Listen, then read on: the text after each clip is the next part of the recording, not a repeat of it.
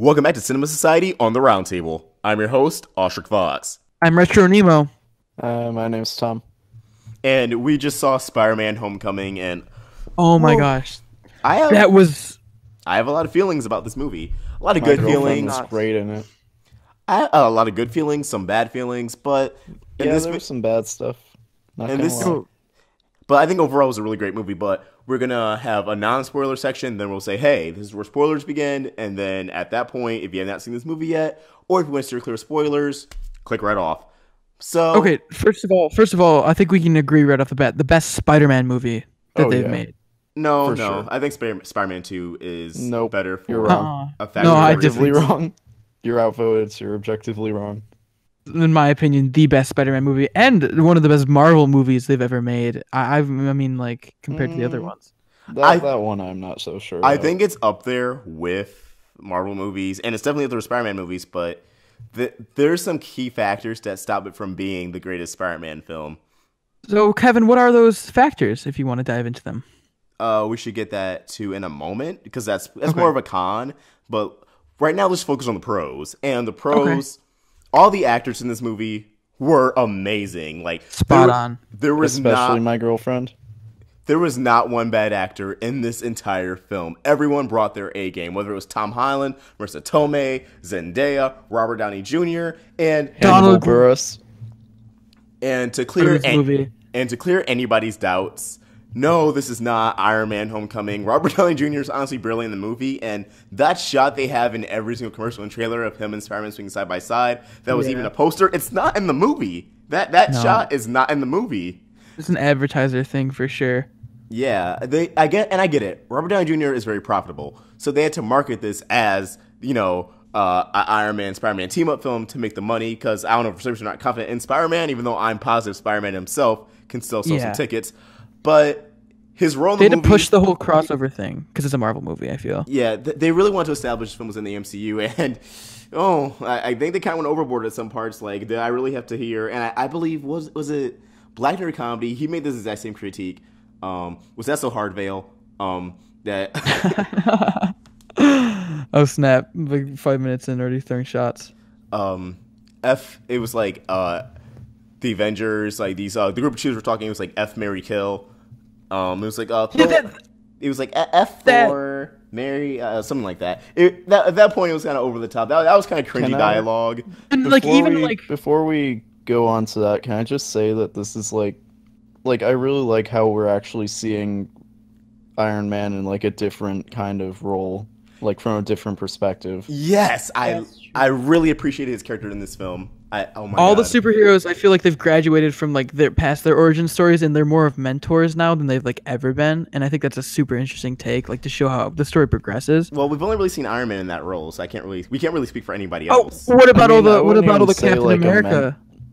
I wouldn't even see like a mentor role, just more of like an authority figure. Like when you see, like whenever you saw Tony Stark on screen, it was like, oh shit, like someone's in trouble.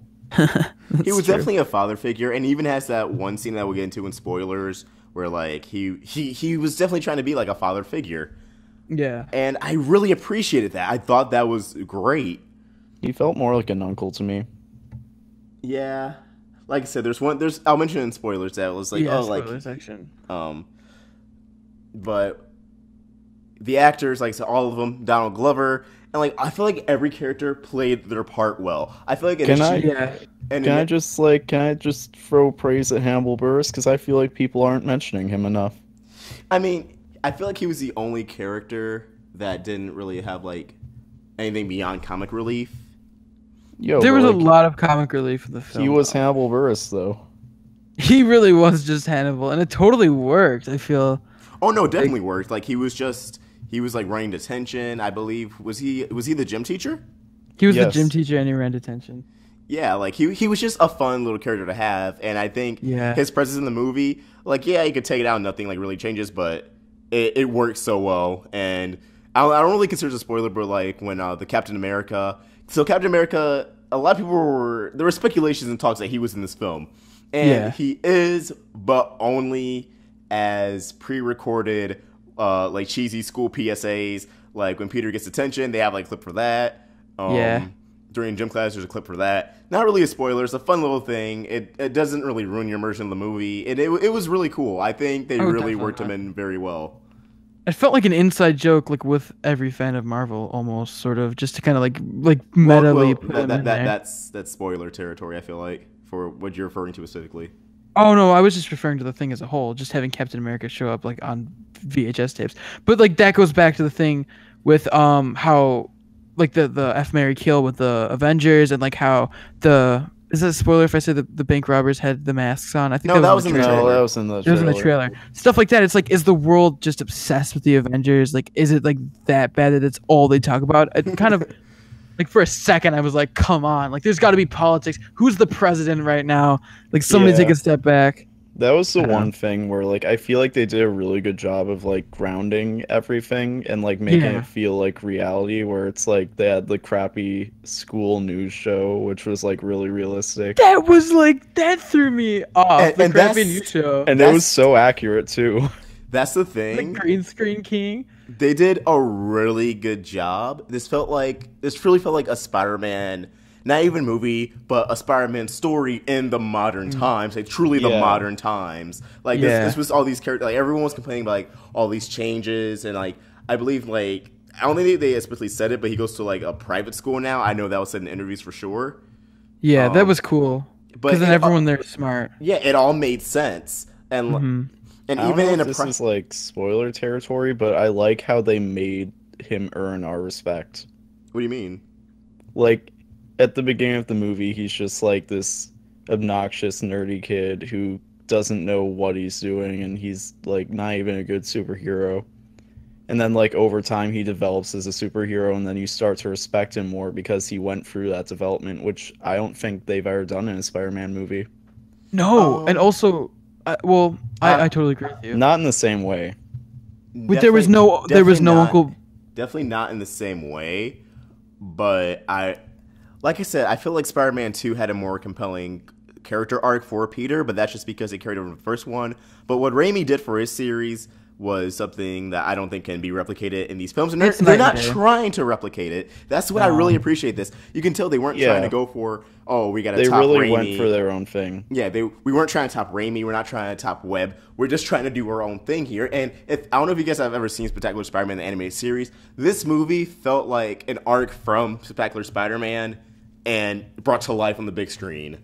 And I really loved it. Every single second I was immersed. This felt like Spider-Man. Like, even though, they kept trying to force down our throats, this is in the MCU, they did their own, like, this felt like a Spider-Man film. This does not feel like an Avengers film. Like, because, like, Civil War, that was kind of Captain America film, but, like, every other scene you had Iron Man, or you had, like, all these Avengers. This was just a Spider-Man film. Like, this wasn't a team-up film. This wasn't a Spider-Man and Iron Man film, or a Spider-Man Captain America film, or a Spider-Man and the Avengers film. It was a Spider-Man film set in the same universe as the Avengers, and I think that's what a lot of Spider-Man fans wanted. Now, people who came to see, like, people who are fans of only the Avengers, and they thought they thought they were going to get a team movie, they're going to be disappointed. But I think that's not disappointed, just like kind of feel like it a little short in that terms, because you did get to see Tony Stark and you did get to see Captain America a little bit, like just enough to like kind of subside people over. But I think the main focus was Spider-Man, and I think that was made like pretty clear.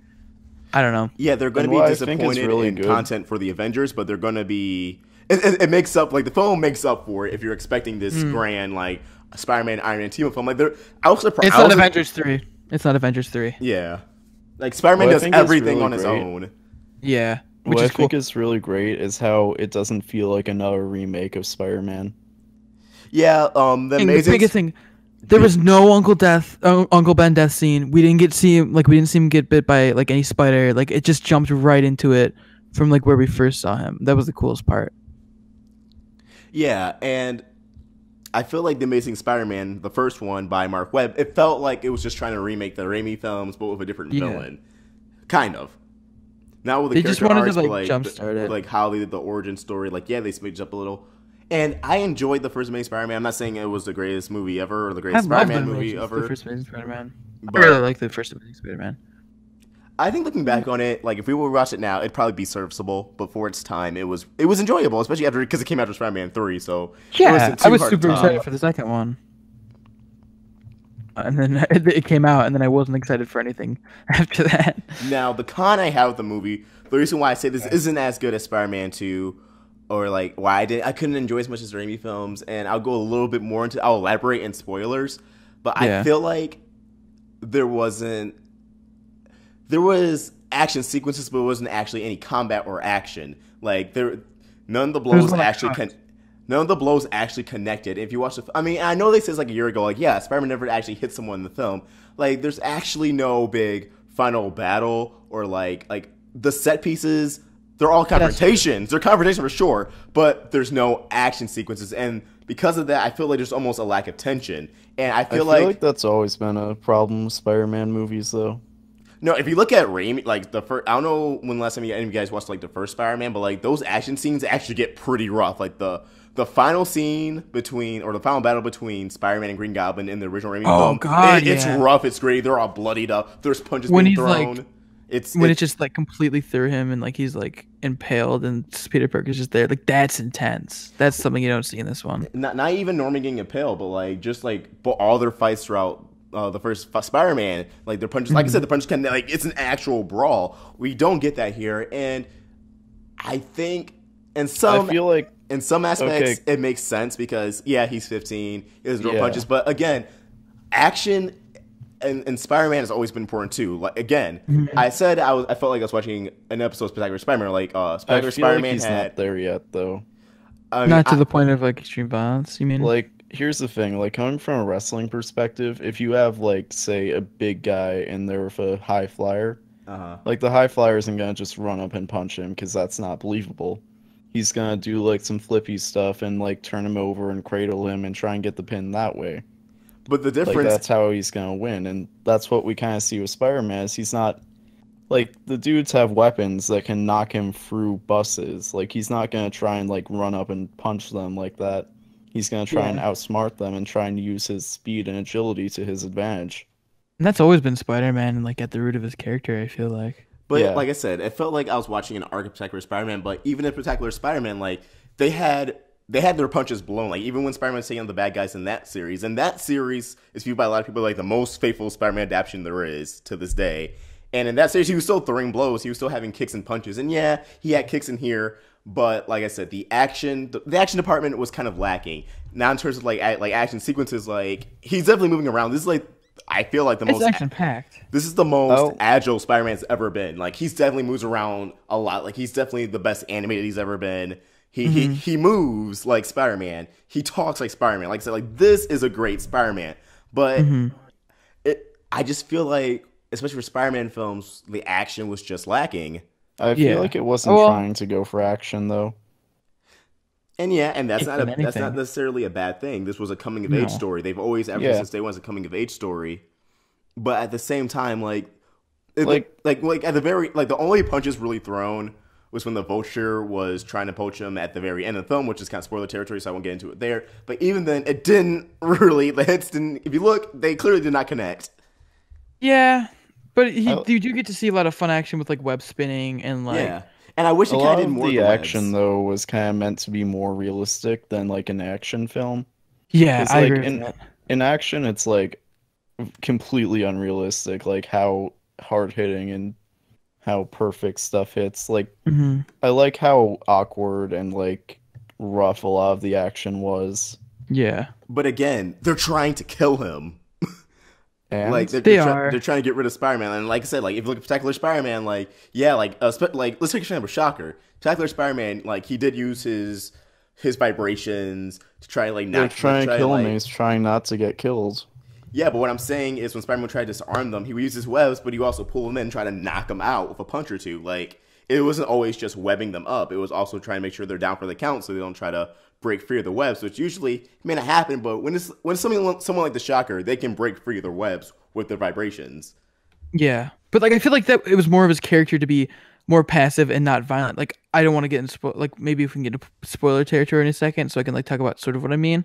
But, like, the stuff he did in the movie kind of shows that he's not out to hurt people. He's just sort of out to save people and, like, prove himself as a hero. So maybe his lack of punches was, like, them showing that he doesn't, like, go out of his way to hurt people. He's just defending himself. I have some cons that don't go into spoiler territory. Go ahead. Go ahead. For one, a lot of the like the composition of frames at times just felt confusing. Mm-hmm. And like a lot of things seemed out of focus at times, so that may have been just the IMAX version.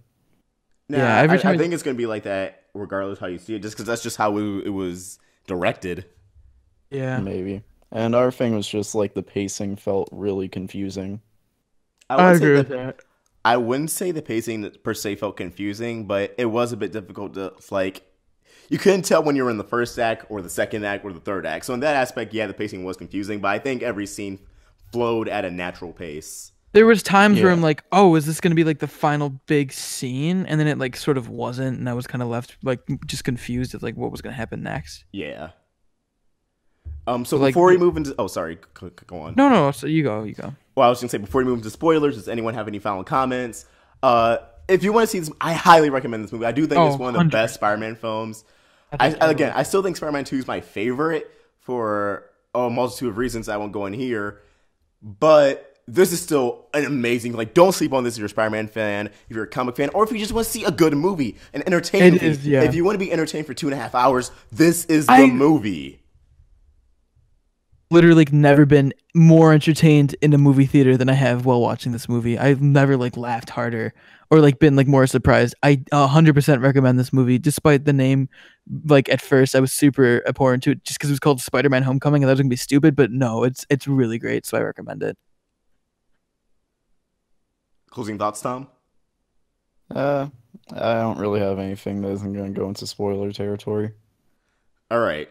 So at this point, if you're still listening, we're getting to spoilers. Click off, or if you've already seen the movie, you want to hear our spoiler talk, go right ahead. If you haven't seen the movie and you still listen to spoilers because you're the kind of person where spoilers make me see the movie more, then you're in luck. So first things first, I just want to get this off my chest. This was a really underwhelming final confrontation, final battle, because it wasn't really a battle, and there wasn't even anyone in the plane. Like the plane was empty. Like yeah, and I think that's just a biggest critique of it with the entire film. It felt like the stakes were minimum, and for Spider-Man, that kind of works because he's a street level villain. So the stakes can't be world ending, and I don't want the stakes to be world ending. I don't think the stakes should be world ending in Spider-Man. However, I still think the stakes should be relevant to Peter's life. Like it totally was relevant to his life at the end with Homecoming. I feel he said he was going to kill his entire family. Like that's when it got personal. I guess what I mean is like, for example, the elevator scene when okay, and I gotta rant about that too right quick. Yeah, what the heck was that? Yeah, so they made a big stink out of Ned Leeds having a bomb, a Chitauri bomb, an alien bomb in his backpack. And then oh my god. You think so okay, so he has to get to it before it explodes. And then it does explode, but it's really unclear how it explodes. Like, it didn't even explode, it like shot out. It was did it like I hated how they did like that movie trope where it's like you have 25 seconds and then 25 seconds turns into like 20 minutes. Yeah. No, but because they keep cutting back and forth. In Sam Raimi Spider-Man, like if this was a Sam Raimi film, they would have made that elevator scene serious. Like you would have known, okay, everyone came out fine, but there still would have been some tension there. Here, it's played for jokes. There was tension, but yeah, there was a lot of jokes. I feel like there was no tension because, like, literally the entire time it was like, oh yeah, everything's fine, and then you have Peter's AI, I forgot her name, talking to him. Karen. Yeah, he was like, it was like, what did she say? The tour guide lady said, basically, she contradicted everything that the tour guide was saying to keep them calm. Yeah. Oh right. Yeah, she's like everything's fine, and then Karen would be like everything is not fine. Yeah, we just like it's like we have like top of the line support or whatever, and then the AI was like support systems are failing. I laughed at that. Thought that was funny. Yeah, I mean, it was funny, but I felt like that scene should have been way more serious. I think that's just the tone of this movie was like not very serious overall, which I thought was like interesting. And that's kind of my beef with it. I felt like there were some points where it got serious. Yeah, for sure. But I feel like overall, the moment where I felt like it finally got serious was the beginning of the third act when he, lost the suit. The second he goes to Liz's house and he opens the door and you see the Vulture, you see Adrian Toomes there. That had me shook. I literally clapped. I'm like, oh my gosh! Like I didn't see that coming. That was wild. I mean, it's like something you wouldn't have seen coming, and it does. I wouldn't say it was foreshadowed, but like the Vulture dad kept saying his family's really important to him. Now, if we had some dialogue from Bliss saying like, "Oh, my dad like really like values family," something like maybe they could. I'm not gonna say it came out of nowhere, but Still surprised. It was unexpected, but I still think maybe like some dialogue from Liz could have helped it like set it up a bit better so it didn't feel super forced.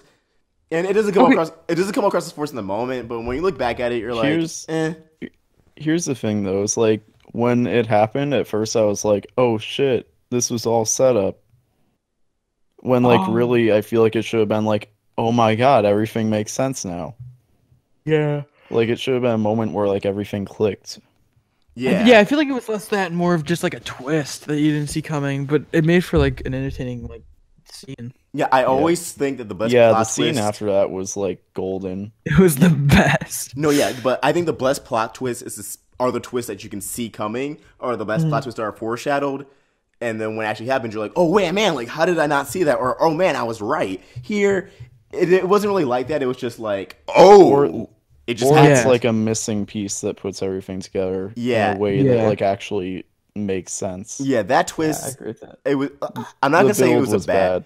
Yeah, the execution wasn't bad, but the build up was definitely could have been improved. And like I said, all we needed is some dialogue from Liz just saying, "Oh, my dad really values family," and then people could have started maybe something. Maybe not that, but like, "Oh, my dad works out of town" and shit like that. Yeah, that would have been perfect if they did that. But like, I don't know. But first of all, from a villain standpoint, I had a ton of sympathy for him. I was almost like mad at Peter. Thing, though. No, yeah, this is definitely one of the better Marvel villains for sure. And he was played by the great Michael Keaton, who was Batman, Birdman. Everything. Yeah, it was totally fitting because he wasn't just like, "Oh, he's the bad guy." It's like, "Oh, well, he has like a reason for what he's doing." It's not necessarily like good what he's doing, but it's like you understand the reasoning behind it. That monologue he gave about like high society and like we fight their wars and build the roads. Like I was like, "Oh yeah, that's actually keep doing what you're doing." Like I almost was like supporting him. After that, keep doing what you're doing. Like literally, I'm like, and then he completely ruined Liz's life and her mom, like for no good reason. Here's the thing about that is I feel like that kind of like that showed the saying, "With great power comes great responsibility." And in that moment, I thought of that. It's like they didn't even have to say that in this movie. Yeah, that's good.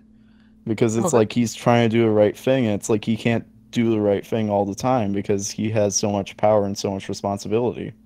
Yeah. Oh, that's true.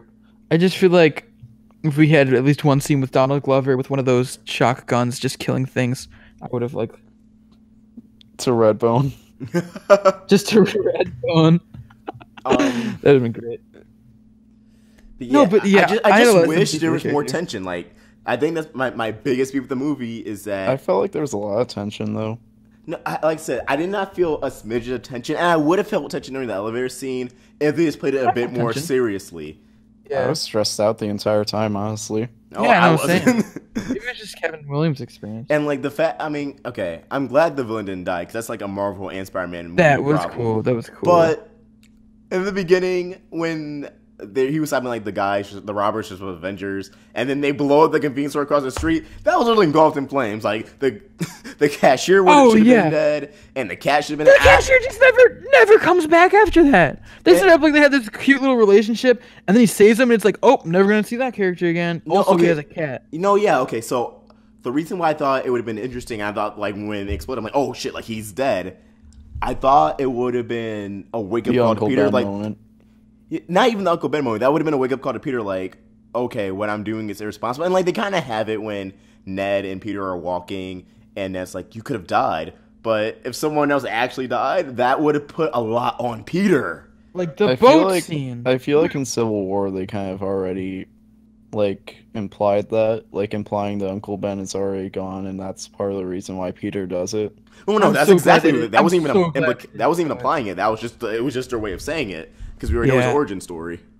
I'm so glad they didn't show it, and they didn't show him get bit. It was funny though, because like they had a scene with him and his friend, and he's like, "Can the spider bite me?" And he's just like, "The spider's dead," and that's all you hear about it. It's just like that was funny.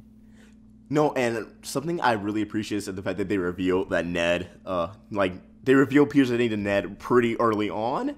Yeah, Ned was a good character. Because in the trailers, like I think even since like the first trailer, they gave it away. So every time Ned's on screen at first, you're just like, all right, like how long are we gonna keep this up? But like 20, 30 minutes in, they show it. Okay, so this is also pretty random. This is like completely random. It felt like they did not know what they wanted the opening scene of this film to be. Because at first you have at the end of the first Avengers, and it's Adrian Toomes talking.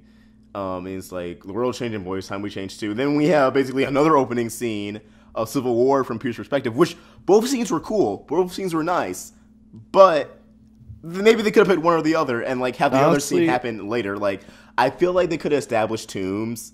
Like they still could have had the exact same thing. They like just already have him like in the workshop doing his evil stuff, and then he like monologues like, you know, the world's changing, like all this stuff happened. Like you still could have got the opening sequence out of some meaningful conversation.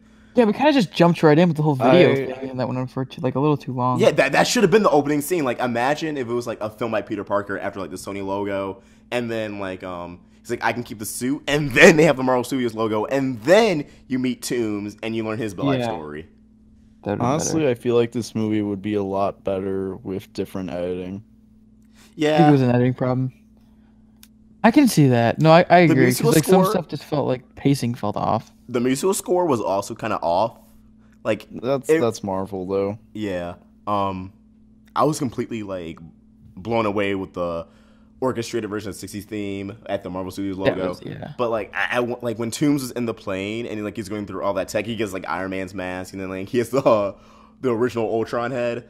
Like the music was like heroic and triumphant. I'm like, it should just be like sinister music right now. I totally noticed that. I'm like, if I just jumped in right now, I'd be like, oh, the good guys are winning. But like, also, do you expect me to believe there's not a single like guard or alarm system in that entire plane? Like, that's way too easy. Like, he just sort of hung up the phone. He's like, I guess it's flying. Okay, we're good. Like, what? Oh my god. Okay. My biggest gripe was the ending. I hated how it ended. Okay, I loved how it ended. I don't know why people. Okay. I liked how it ended. I don't know. If I were him, I wouldn't have thrown it away just to hang out with my stupid friend and Aunt May in New York City doing nothing. My stupid MILF aunt, who everyone wants to fuck apparently. And even the guy at the Thai restaurant, like everybody wants. Literally everyone. Like, okay, I get that she's attractive for her age, but she ain't that attractive. Let's be honest.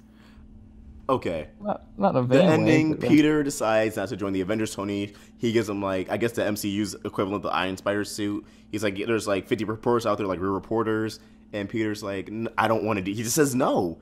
Why does he say no? The whole movie was building up to him proving that he can be an Avenger. That's not true. The movie was a coming of age story for Peter to prove to himself that he can be a hero. That's why Tony said, if you're nothing about the suit, then you shouldn't have it. It wasn't, if you're nothing about the Avengers, then you shouldn't be one. He proved to himself that without the suit, he could still be a hero. And then that's when he takes the suit anyways and is like, okay, let's do it. Why didn't he just give him that suit? Yeah, what the heck? That's what bugged me. Is like he makes a brand new suit for him, and then he's just like, here's the old one that I took away earlier. Well, I feel like both his suit and the Iron Man suit, because it's Iron Man's new suit in this movie, I think that was both set for Infinity War. Like, we're going to see those suits in Infinity War, because I don't think that current suit Peter has is going to be durable in space for long, especially if they endure some pretty crazy battles. But, so wait, I'm kind of stupid, but when is Infinity War slated to release? Next May. Yeah, okay, cool. So that's probably, like, a next dose of Spider-Man in, like, every Avenger. Yeah. But, like, or Spider-Man, I don't even know what to call this. I want Zendaya to have more screen time, honestly. Yeah. I feel like all the side characters had a purpose besides maybe like Hannibal Buress. And Zendaya's character, Michelle, or MJ, I thought you didn't have any friends. Hey, don't talk about my girlfriend like that. I'm not talking about your girlfriend. I'm talking about her character, which I guess is just Black Mary it's my Jane, girlfriend's character, so. Which isn't bad, but it He was sassy. Like, what? How long has she been sassy for? It's like, okay, so you have this perfect Peter Parker, and even Flash Thompson, like, okay, now he's like an Indian Lip Gallagher, but he was still Flash Thompson. Everyone else, I don't know, they didn't feel like the characters like that they were kind of supposed to be, like Ned Leeds. Okay, I have not read a single Spider-Man comic with Ned Leeds, so I have no idea what his character's supposed to be. But Mary Jane, Michelle did not feel like Mary Jane. I understand. okay, yeah, she's not Mary Jane, but they're calling her MJ. They know exactly that she's a black Mary Jane, and I get they're trying to make a new character, but like at the same time they're holding on to the old one, which doesn't make any sense. Just make a new girl. I mean, they did. Yeah. No, but like, don't call her MJ. Yeah. And they made her leave. It ain't like they calling her marijuana. So like Donald Glover, like his character came back into play, and I looked up. Apparently, his character's Prowler, which is a character in the comics. So I'm assuming in further sequels he'll be important. Maybe he'll even get his own solo film. Who knows with this cinematic universe? Phase 4, Phase 5, Donald Glover solo film. Everybody's been clamoring for it, kind of. But as Miles Morales, but instead they're gonna get a Prowler film. Anyways, he was introduced, and you're like, maybe he won't come back into play, and he comes back into play. Peter used him for information.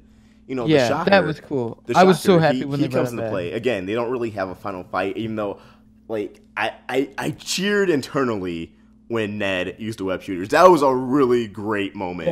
That was awesome. Because I was really confused. I'm like, did Iron Man make a Spider-Man robot? That'd be his friend. And then the scene where he's like, the guy in the chair. That was the greatest thing ever. Just watching him shift back and forth. And then when the girl came in and asked what he was doing. This movie was just I could gush about it forever. Are there any final spoiler points? Because I can't really think of anything else. Like I said, I'm happy with the ending. I'm happy that he decided to remain a street level hero because that's who Spider-Man is. He's a street level hero. He's not. And I guess we will see him in Infinity War. He'll play a big part in it. So yeah, it's not like he's not going to team up with the Avengers, but he's not going to be an actual Avenger. And that makes me sad. I wanted him to be.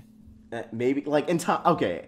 Eventually, he'll be an Avenger. But honestly, I do think it's a bit ridiculous to have a 15-year-old in the Avengers. Hanging out with the Avengers, totally. In the Avengers, especially, he's still in high school. And, like, the high school scenes were so enjoyable. Like, Amazing Spider-Man 1 and Spider-Man 1. He was in high school, and there were high school scenes. But they were so brief. Here, it's a central part of the story. Like, how the Shocker and his henchman and his partner, they go to the school to track down like the Shocker. Everything took place in the school. Like every illegal activity they did took place in the school, which really confused me. It's like, don't you have anywhere else to be?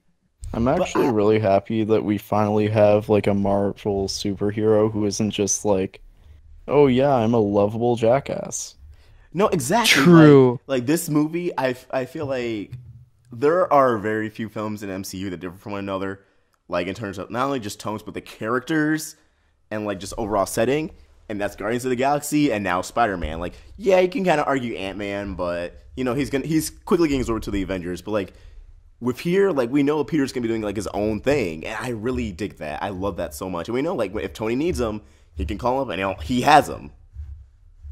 Yeah, no, that's cool. So I think overall they finally succeeded in like rebooting the Spider-Man franchise, and I think it all has to do with him being back in the MCU. I mean, can you imagine if Sony just tried to make like another standalone Spider-Man film? Let's not try to think about what they had playing like the Amazing Spider-Man 4, the Sinister Six film, which the post-credit scene does set up Sinister Six, the very first post-credit scene. I love the second post-credit scene with Chris Evans is like, patience. That was awesome. Like saying he said patience, I'm like, oh, we just got trolled hardcore, but it was a good troll. It was hilarious.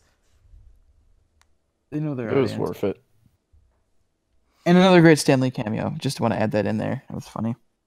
But yeah, if I had to rank it, it'd be Spider-Man films. Spider-Man films. It'd be Spider-Man 2, Spider-Man Homecoming, Spider-Man 1, The Amazing Spider-Man, Spider-Man 3, and then The Amazing Spider-Man 3 at the very bottom because fuck that movie. Jumping the gun. This is my favorite Spider-Man movie. I'm going to go see it again. Like honestly, I think it's probably the best movie as far as like development goes, if you ask me. Mm-hmm. Because it's the funniest too. In the other ones, I feel like it was just like once they become Spider-Man, it's like, oh, I'm a superhero, and it's like I'm amazing and all this. But they didn't do that with this one. It was like, I'm a superhero, and I'm also a kid and don't know what I'm doing and need to figure it out. Mm-hmm. Yeah, the development was cool. It was just a great movie. Totally recommend it. Like I said, it has its flaws, and every movie has flaws. Yeah, and like I said, my main thing, action could have been a lot better. Like I said, cut down on the jokes. Like I get it, Spider-Man's quippy, but part of what makes Spider-Man funny to me, is the fact that he's always cracking jokes and he's always quippy, but people around him aren't. Oops. It's like Spider-Man, when the suit's on, he is a wise ass. But here it was like everyone was like throwing jokes back and forth. Like Ned, he was like, "What are you looking at?" Porn. Okay, I actually really like that line because that was the greatest line in the movie. We were all thinking he probably looks like he's watching porn, but he actually said it was. I wasn't even thinking that.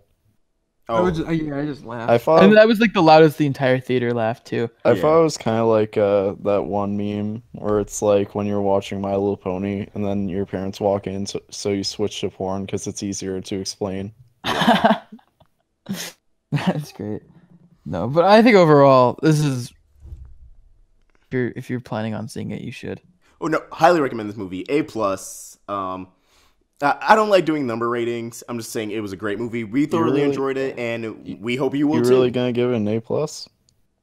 Okay, no, A+ as in like I enjoyed it, not like A+ as in like actual ranking. My actual ranking is that it's a great movie with flaws, but it's still very, very enjoyable. Give us an IGN breakdown. What grade would you give it? Like a letter grade? I wouldn't give it a letter grade because I don't think those even make sense, to be honest. Because I'd give it a B. I guess I would give it higher than a B. No, I'd give it a B.